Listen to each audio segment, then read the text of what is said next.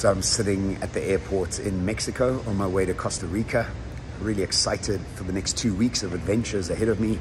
But I've also been thinking about 2023, about how to go about living a more optimistic, peaceful, and seamless year ahead of me.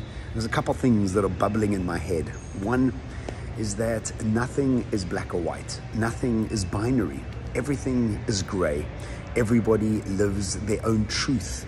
And so trying to convince somebody to think the way you think or the way you think the world should be is a futile exercise. I've only ever seen real change through your actions and through inspiration.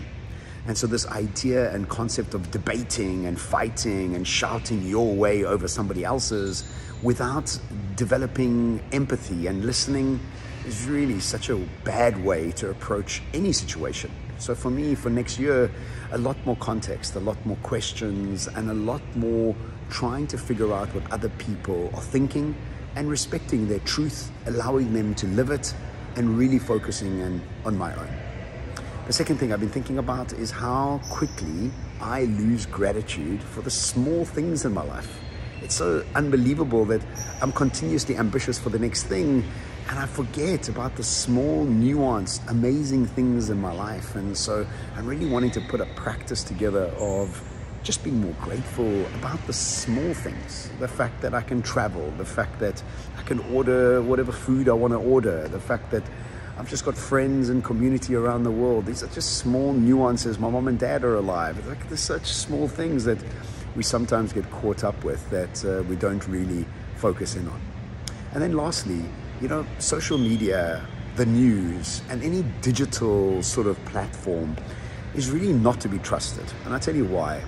Is what they usually do, if not all the time, is catastrophize the future, create drama as much as they can.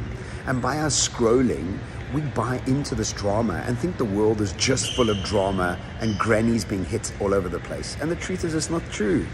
There's such amazing people out there, and most people in the world, and I travel a lot, want the same thing. They want better communities, better families, healthy children, healthy lives, more optimism in their lives ahead, more healthy everything around them. And so don't take in that scrolling, doom scrolling, social media, news sort of information. It really is terrible for us to continuously be engaging with that. So nothing is black and white. Everything is in the gray. Being grateful for the smaller things and to really get out into the world and connect with more humans. Hope you're having a fantastic holiday this December. See you real soon.